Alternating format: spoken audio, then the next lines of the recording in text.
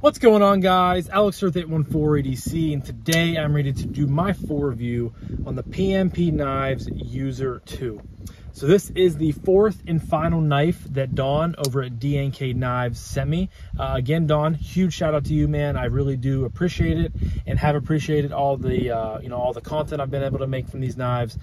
Just getting to check out some knives that I have previously not gotten to handle, and experiencing new things is always cool as a knife collector and knife owner. So thank you again, buddy.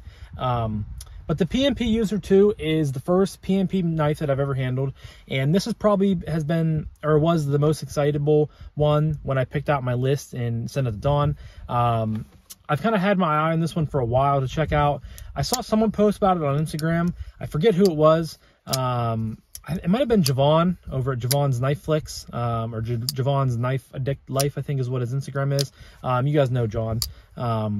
I think I saw him post about it, and it just seemed like a really intriguing model. I'm a big front flipper fan, and it just seemed like a cool model. So when I saw it on Dawn's website, I was like, oh, I think this was the first one that I added to the list for him to send me. But I was pretty excited to get it in, and I have, this has been probably my most favorite, my favoritist. It's not a word, but it's been the one that I've handled the most, I've carried the most, I've enjoyed the most out of the four that he has sent me.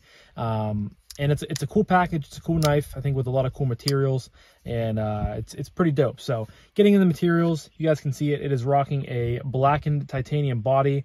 It is a front flipper, obviously, like I said, so you have a nice flipper tab right there. Nice, slim, sleek design, nice and thin as well. There is the PMP logo. It almost has, to me, it's like a combination of a drop point with like a little bit of a recurve. You guys might be able to pick up on that, just the way the blade is shaped. It's a little unique in my opinion, but I think it's really nice. Comes down to a thin edge. It's a full flat grind. You have a pretty thin stock as well, so it makes it nice and slicey. Over here it says User II, and you guys can see right there, this blade steel, if it'll pick up and focus, is S90V, which is cool. You don't see a lot of S90V on production knives, in my opinion. They're starting to utilize it more and more, but I've had good experiences with it in the very few that I've handled with it. I just had a custom fixed blade made in S90V, and I sold it after only like a couple weeks of having it. I actually sold it to Dawn. He ended up buying it from me. But S90V it's not the toughest steel, but it has really good edge retention, and I think for a pocket knife like this, it's probably not going to be a really hard use knife you're going to go out and beat up and stuff like that outdoors. I think it's a very nice and very adequate steel for that. You guys can see, obviously, it is rocking and has a DLC coated blade. It's a fully blacked out knife except for the loop over style wire puck clip that it has on there. I really would have liked to seen it be black as well, just to complete the whole sort of sinister and menacing look. I don't know why they didn't, make that black as well. It's not reversible, which is something that I thought maybe would be a little bit confusing. I think they definitely could have tapped and added a little slot over there to flip the clip over. But the clip goes deeper than the pocket knife, which is really cool. So this thing is a super deep carry. I definitely can appreciate that. It is a frame lock with a lock bar insert, and you have a lot of lock bar access over here, which is nice. I can always appreciate that as well. It's on bearings. For internal milling, there is 3 pockets on the show scale side and 2 pockets on the lock bar side. The listing on here doesn't give me as much technical statistics as some other knives on here on Dawn's website, so maybe they didn't send him that much as well. So I don't have an exact blade length or a weight as well, but I would have to say this is at least 3 or below ounces. It's very lightweight for the size, and I think the blade shape, if I would have to guess, would be probably, I don't know, 3 1/4, 3.15 inches, somewhere around there. Overall length is nice. It's a nice knife. I've really enjoyed it. I think that's all for materials, so I don't want to ramble off too much, but there is a black backspacer, which matches the rest of the black and sort of menacing look. I just really wish they would have added a black pocket clip instead of a stainless steel pocket clip. It kind of was a little confusing to me, but moving on to action. The one negative that I can kind of give this knife is the detent is very light. It took me a little bit of time after sitting with it and fidgeting with it to kind of get used to the light detent. You guys can see it's not taking me much pressure at all to pop this out of there, and it's not really popping back in with like a resounding snap or a pop. Kind of just falls right back in. But after you get used to it, you can still manipulate and, you know, use this knife very, very easily. You kind of just have to find the right area to put your thumb on. And for me personally, I found that if you kind of put it like right on sort of the corner there, maybe a little bit up towards top, it fires very consistently. You know, as long as you're not like down here on it, that's when I think you're going to get it to misfire. But as long as you land up top or on the corner area, it's going to fire very, very consistently. You just kind of have to give it a little bit more gas than what maybe you're used to with front flippers. And some people are going to hate that. Like I know Kevin over at Lefty EDC, I think he had one of these in. I can't remember if the one he had a light detent or not. It's been a while since I remember him having that in. So I think he would probably hate having a light detent. You can strengthen it if you mess with a lock bar, but this isn't my knife, so I'm not going to do that. But, you know, it's very drop shutty because you have that light detent. You know, you guys can see, bang it open, drops to your nail, and then all you're going to do is really kind of just see a little bit of shakeage. But other times you can get it, you just kind of maneuver your hand a little bit and move it around, and it'll drop home. And another nice thing is you can middle finger flick this knife, just due to how the blade is shaped and how, you know, you just have a little bit of area to get your middle finger on there, and it bangs right out very consistently. So that's a nice added feature. I love when you have front flipping knives that you specifically or technically only have one opening method with the front flipper. I love when they have enough blade sticking out of there that you can middle finger flick it, because to me that makes, you know, that takes the knife to a whole nother level. You know, I can get behind just having a single front flipping method on a knife, but having that extra opening method, specifically with a middle finger flick, just makes it really just that much better. You might be able to thumb flick it. Yeah, you can thumb flick it, but it's kind of awkward because you kind of have to like hold the knife differently, and then it's not as consistently and not as reliable as a middle finger flick. But all in all, it's, you know, it's very snappy. The middle finger flick detent is nice. It's very crisp, fires out of there. You know, you have a lot of lock bar access, which I mentioned earlier, which is nice. You can do the top flip, kind of like the reach around. You can do, because of the light detent, you can almost kind of like slow roll it out like this. It's a little bit awkward, but you definitely can do it. And then you can do the sort of the flip over or the rollover flip. Due to that light detent, you can do a lot of different opening methods with this knife, and it's very smooth. There is maybe a smidgen of blade play, but it's locked up pretty tight. Lefties can do it. Just a very smooth, very nice, very fidgetable front flipper, and I really do appreciate that. So no complaints at all there. Next up is ergos. As I don't flip it open. And ergos in this knife are really, really nice. It's a very simple, very clean, very crisp looking knife. Pretty much have a straight line right here. It does taper off towards the back a little bit.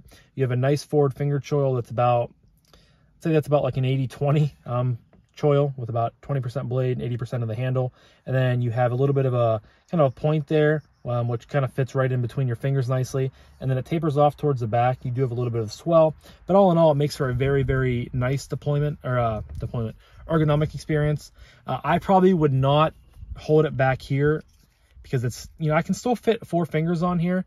But it's a little bit awkward with kind of how that, like, you don't have enough of a natural restriction point between the choil and the rest of the blade to really, you know, it's just not very comfortable in my opinion. The best way for this knife is definitely choking up and utilizing that choil.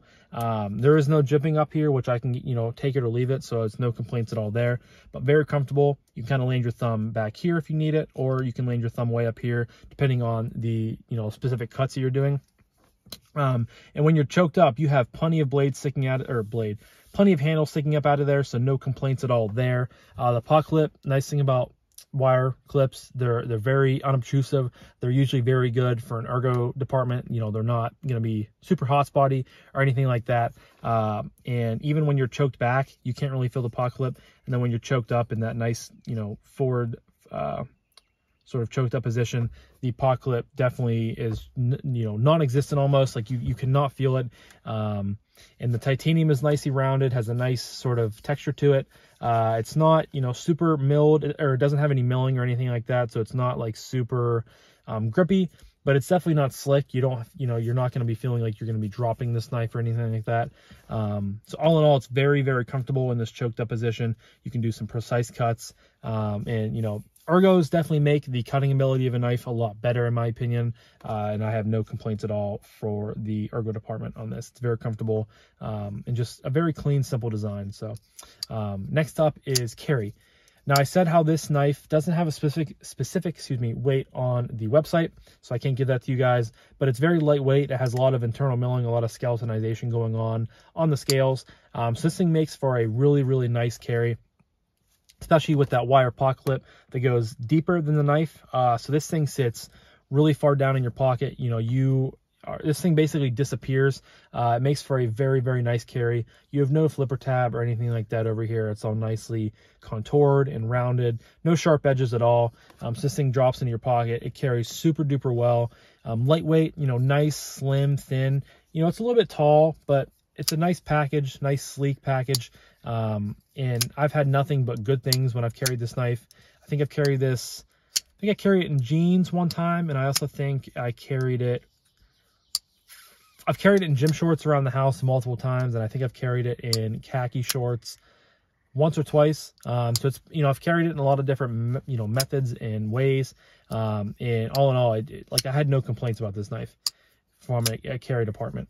Really no complaints at all about the knife in general, just maybe having a black pocket clip, and the fact that I could tap it for lefty carry. But carry is fantastic. It's lightweight, slim, thin, everything you want in a pocket knife. So again, no complaints at all there. That takes me to my final category of price point and what I'd recommend this knife.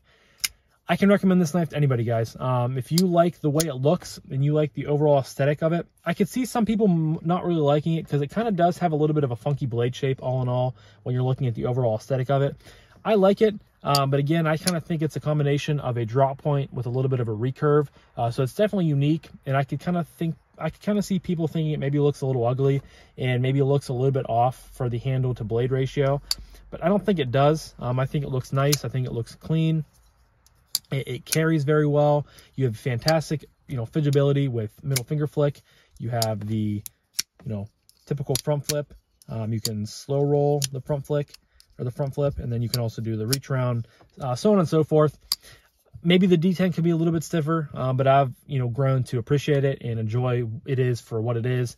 But I could definitely see people maybe having a gripe with that. But I think for the, the price tag, which on DNK Knives is $190, I think that's very fair. I think PMP has a good thing here. Again, this is the first thing that I've handled from that company. I don't know. I think they OEM their own products. So if they do, I think this is a very well-built product with very good tolerances. It's very smooth. It's very lightweight. Just like I said, I think I've said this like numerous times. There's just really nothing about this knife that I have to complain about except for making the pocket clip black and kind of blending in, total with everything that they have going on with sort of that menacing look that they have. So I can recommend it to anybody. I think $190 is very adequate. And you're getting S90 steel or S90V steel, which is, again, kind of a, you don't see it as much nowadays. It's definitely not a super high use steel like 20CV or M390. So it's a little refreshing to have a little bit of a break from that, and to see a knife company go in a little bit different of a direction. So I can definitely applaud PMP for that. But yeah, $190, I think it's worth it. I think anybody who enjoys the design should pick, can pick one up. I think anybody that likes the aesthetic of it, I don't think they're going to be disappointed.